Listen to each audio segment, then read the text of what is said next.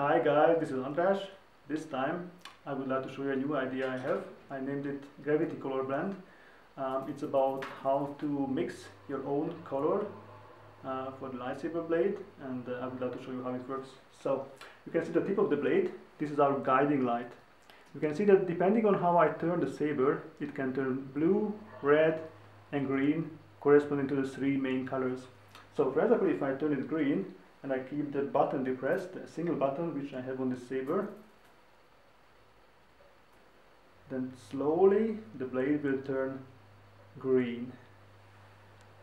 If I turn the blade down, you can see that the tip of the blade is a fainter shade of green. This means now I'm going to remove or decrease the intensity of the green color. So if I keep the button depressed, you can see that the intensity, the brightness of the color will fade until it will disappear. So using the same method, you can also add blue color, or if you turn the blade until you see the fainter blue color at the tip of the blade at the guiding light section, then you can remove or decrease the brightness of the green and the blue. And the same applies also to red colors. So here you can add red, and you can also decrease the red color. So let's suppose I would like to have purple color, a purple color blade like Mace Windu used to have in the sequels. So obviously I have to start with red color. This will be the main color of the blade. So you can see that now the tip of the blade appears red. So I will turn on the intensity, increase the intensity of the red, and then I have to mix a bit of blue to it. So I turn the blade as long as I see that the guiding light turns blue, and if I keep the button depressed, you can see that it will turn a nice shade of purple now. So let's keep it as the main color. You might have recognized that one of the sections of the blade, the lower half, stays dark. This is the reason. The reason is that clash color. This is reserved for the clash color. I did it like this to be able to adjust the color of the clash to fit the main color. If someone wants to make it just a slightly different color for the clash. But now let's do a completely different color.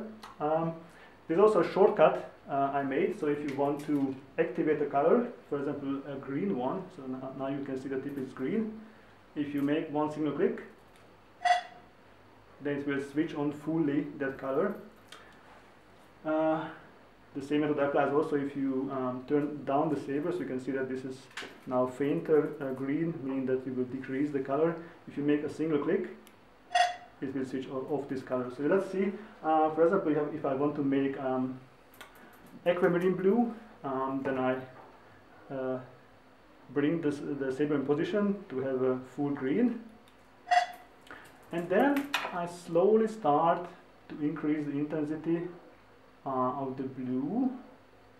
Yeah, and I can see that the tip is blue, so you can see basically that this is still purple here, this is the main color, this is green, and if I keep the button depressed, then slowly my green will turn to an aquamarine blue. Yeah, so let's keep this color as the clash color, and I can go on to the last color, Blast color, which is the bold deflect color. So you can see that here in the middle of the main color section, now that's gap.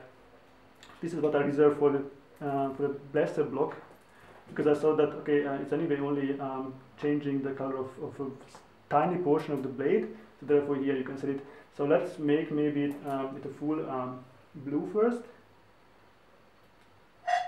You can see that now I have a small blue section inside the main color, and maybe mix a bit of a green to it, or I can in fact make it fully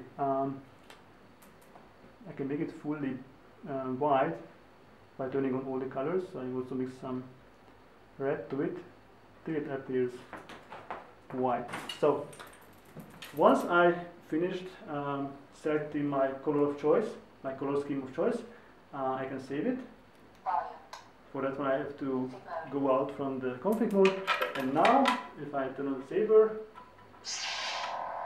I have my purple blade, and if I make flash,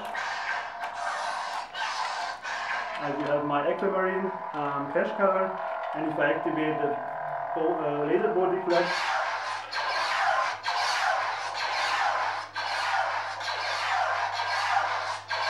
in a small section of the blade will turn white.